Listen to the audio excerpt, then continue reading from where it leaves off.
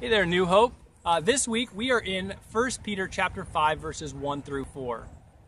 I wouldn't be surprised this week as you've read through this text if you've wondered, what does this mean for me?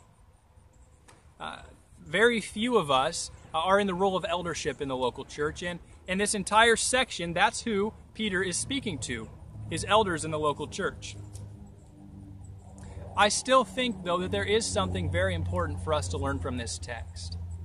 In the first three verses, the Apostle Peter is giving instruction to the elders. In the fourth verse, however, he says this: "And when the chief shepherd appears, you will receive the unfading crown of glory." Okay, so what can we learn from that? I'm sure many of you have been a part of organizations that have multiple levels of leadership.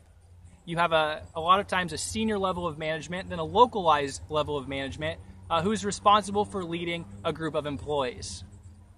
I think in a very similar way, Christ has established various levels of leadership in the local church. What we see in this text is that the Apostle Peter is reminding the local elders that they are under the supreme authority of Jesus Christ. And so similar to that business model then, or that corporate model, we have a senior level of leadership. That is Christ. Christ, our Savior, our King, Lord over all. But Christ has established elders in the local church to shepherd and to guide and to lead the local body of believers.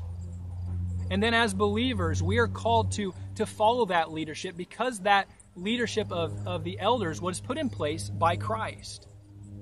Christ established them to lead us and guide us. And so in effect then, as we follow the leadership of our elders, we are choosing to submit to the lordship of Christ.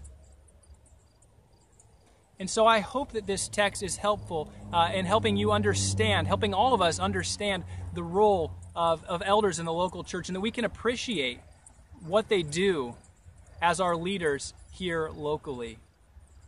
Have a great week, everyone.